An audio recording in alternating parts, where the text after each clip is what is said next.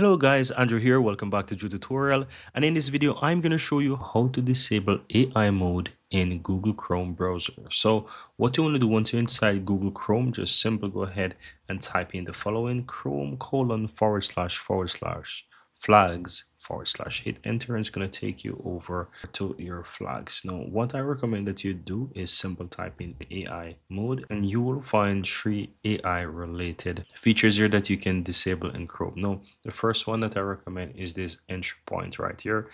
Go ahead and click the drop down here and click on disable. Then go ahead and disable the second one here, AI entry point disable on user input.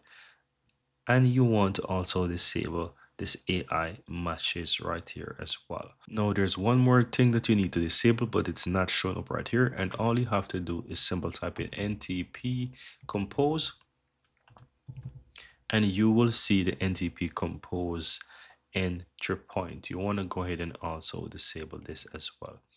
That's all that you have to do, guys. Very easy and very simple.